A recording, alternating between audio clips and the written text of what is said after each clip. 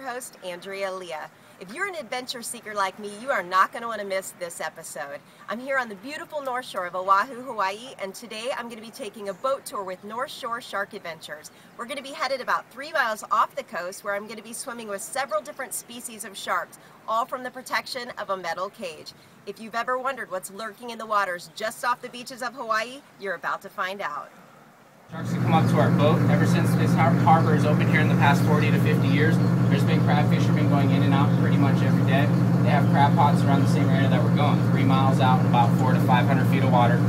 Every time they bring their crab trap onto the boat, they have little pieces of scrap fish, bait, smaller crab that they don't want. They end up taking it out of that trap and just chucking it into the water. So what the sharks have done is come accustomed to the vibrations of a boat and the little scrap pieces of fish and crab that come along with it. So 40 years of this, they're conditioned that way. We don't have to put anything in the water. All we do is go out there, tie it to the cage, leave the engine running. All of our sharks show up just by the vibrations of the boat.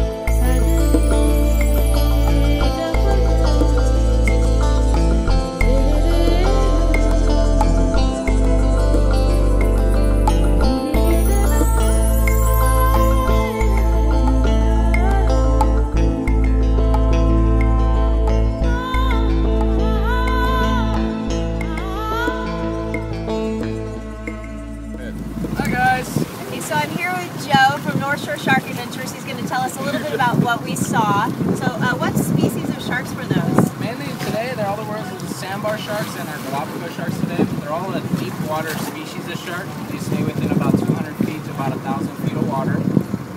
And all these sharks here are actually categorized as aggressive only because they're so curious. Any other shark that would pass us by wouldn't even take a second to look at us. They would just keep going. But our sharks here, they stick around. They like you guys. Oh, I like them too. How big are those sharks? Roughly, the Galapagos can get up to 12 feet. The sandbars are a little bit smaller. They get about 4 to 6 feet. But all in all, the females end up eating the bigger ones too. The males max out around 10, 11 feet. Okay. What kind of things do they eat? Now, these are not sharks that love to eat humans. No sharks actually want to eat humans. No. Okay, so what do they feed on primarily? These guys actually primarily feed on just crabs, lobsters, small things like little eels and whatnot. These sharks, if they see something like us in the water, they're very curious. They just want to see what we are. Okay. Unfortunately, you get those times where the attacks happen, and it's just the one fight or so. Well, we can't have adventure without risk. Exactly. Wonderful. And so how long have you guys been operating here on the North Shore? Roughly about 11 years now. Okay. Yeah. Well, we did this tour a few years ago. We loved it so much. Had to come back and do it again, share it with all my viewers. So, sweet. Thanks, Joe.